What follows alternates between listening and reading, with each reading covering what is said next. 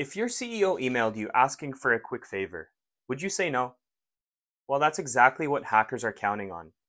Business email compromise is when a cybercriminal pretends to be a high ranking person within your organization, like a CEO, CFO, or VP. They're usually sending you an email asking for sensitive information, a wire transfer, or even gift cards. The emails are pretty simple, they're polite, and don't often include links or attachments, which makes them hard to catch or tricky to actually find out if they're a business email compromise. What you should look out for are emails from your CEO or quote unquote finance director asking for urgent help.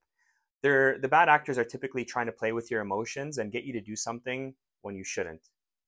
Slight changes in the sender's email address are also a telltale sign. The email address from your CEO should be ceo.company.com, but bad actors will change that to ceo@company.co.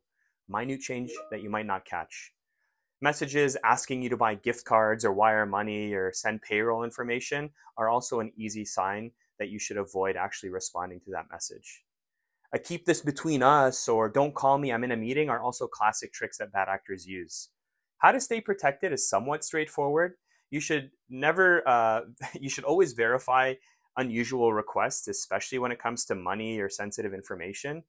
Calling the person directly or texting them through a different channel is a way to also mitigate that risk. And training your team, especially HR teams and finance teams, to spot impersonation attempts is a great tool or a way to mitigate risks throughout your organization.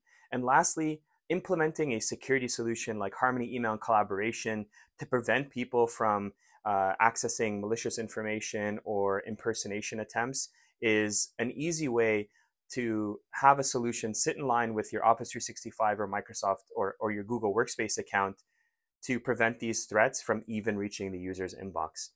I hope you found this information informative and educational. I'll be creating a lot more content trying to help educate people on the common threats that bad actors will use to get people to do something via email. But either way, I hope you have a great rest of your day and we'll talk soon. Take care, everyone. Bye-bye.